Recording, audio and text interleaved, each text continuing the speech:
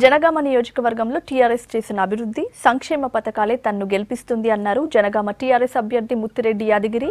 ప్రజల్లో సీఎం కేసీఆర్ కున్న ఆదరణ చూస్తే మరోసారి టీఆర్ఎస్ అధికారంలోకి రావడం ఖాయమన్నారు. గతంలో మంత్రిగా పనిచేసిన పొన్నాల నియోజకవర్గానికి చేసింది ఏం లేదన్నారు. ప్రజలు పొన్నాలను తిరస్కరించారు అంటున్న ముత్తిరెడ్డితో కృష్ణమోహన్ ఫేస్ టు ఫేస్. ఎన్నికల రణరంగం మొదలైంది. అభ్యర్థులు ఎవరికి వాళ్ళే తమ ప్రచారాన్ని విస్తృతం చేస్తున్నారు. గ్రామాల నుంచి పట్టణాల వరకు అలాంటి వాతావరణం ఉంది. ప్రస్తుతం మనం జనగామ జిల్లాలో ఉన్నాం. జనగామ నియోజకవర్గం నుంచి టీఆర్ఎస్ అభ్యర్థిగా ముత్తిరెడ్డి యాదగిరి రెడ్డి ఎన్నికల బరిలో ఉన్నారు. ఆయన ప్రచారం ఏ విధంగా జరుగుతుంది? ఇప్పటికే నామినేషన్ల ప్రక్రియ కూడా పూర్తయింది. ప్రజల నుంచి ఎలాంటి స్పందన వస్తుంది? గెలుపు కోసం ఆయన ఎలాంటి ప్రయత్నాలు చేస్తున్నారు? ఆయన మాటలు తెలుసుకుందాం. చెప్పడంటే ఎన్నికలకు సంబంధించినటువంటి కౌంట్డౌన్ కూడా మొదలైంది. పోలింగ్కు కూడా దగ్గరకు వస్తుందనే చెప్పుకోవచ్చు. ఇంకా 15 రోజులలో కూడా గడువు కూడా లేదు. ఎట్లా ఉంది? ఎన్నికల ప్రచారానికి వెళ్తున్నారు. ప్రజల నుంచి మీకు ఎట్లాంటి స్పందన వస్తుంది? ఏ అంశాలు మీకు కలిసి వస్తాయి అనుకుంటున్నారు? ఈ చంద్రబాబు నాయుడు తెలంగాణకు అడ్డం పడుతున్నాడు.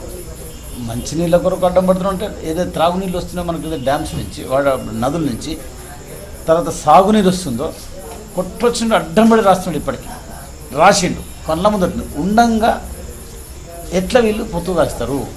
మా బ్రతుకుదలకు అడ్డం పడుతుంది కదా, ఎట్లా వీళ్ళని మేము నమ్ముతాము? కూటమి దేనికి?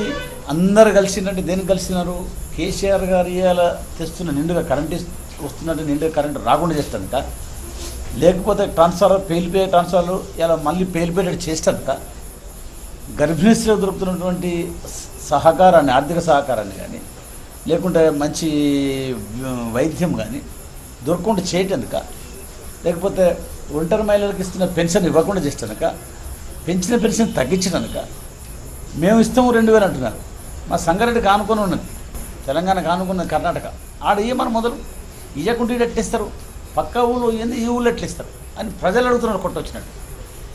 మేము ఇలా 1000 ఇస్తున్నాం, 2000 ఇస్తామంటే 1000 చాలు, మేము సంబరంగా ఉన్నాం. 2000 ఇస్తే సంతోషం, కానీ 1000 చాలు మాకు.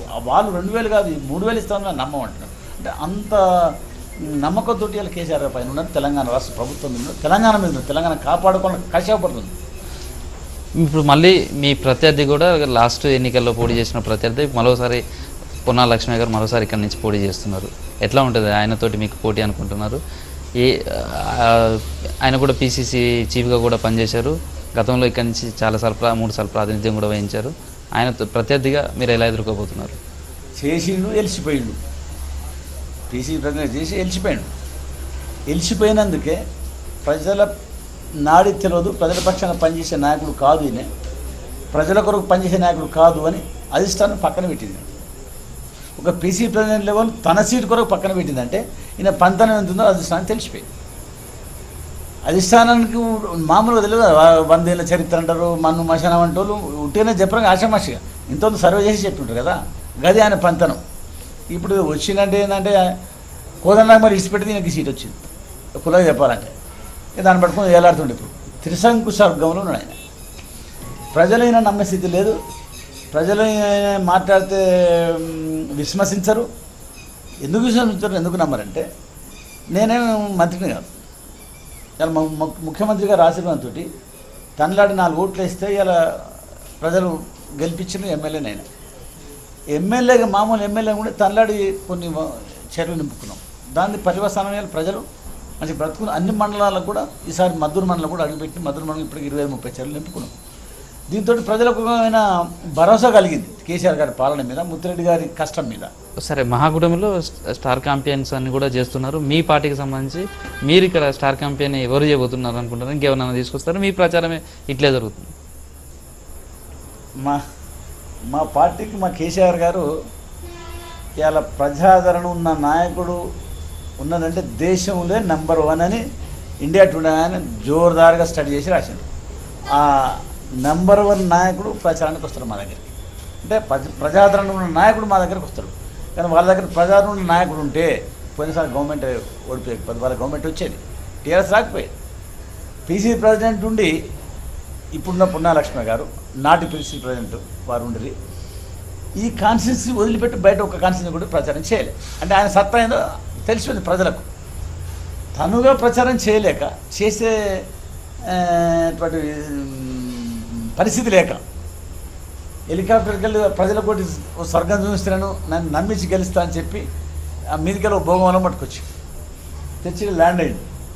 అట్నే మాట్లాడి మళ్ళీ అట్నే లేచిపోయాడు. అన్ని 5 మండలాలకు అదే పరిస్థితి. మీదికెళ్ళి ముళ్ళలు తేవాలి, అందరికి పంచాలి, ఆ 4 ముచ్చట్లు చెప్పాలి, లేచిపోవాలి. గట్నే సీఎం సభ 23rd నాడు వస్తున్నాడు మా సీఎం గారు ఇక్కడికి. జోరదారని మీటింగ్ అవుతుంది. ప్రజలు ఎదురు చూస్తున్నారు. సార్ మీటింగ్ వినాలని, సార్ స్పీచ్ వినాలని, ఇంకా తర్ఫీదు కావాలని, ఎలక్షన్ తయారైతే మా రిజల్ట్ చూపిస్తాం, మా సత్తా చూపిస్తామని చెప్పి పోయినసారి కానీ రెట్టి మెజార్టీ చూపించాలని, ఇక్కడ ముత్తిరెడ్డి గారిని గెలిచి కేసీఆర్ గారు కానుక ఇవ్వాలని చెప్పి ప్రజలు ఎదురు చూస్తున్నారు. ఏ గ్రామాలను కూడా అదే స్థితి అవ్వబడుతుంది.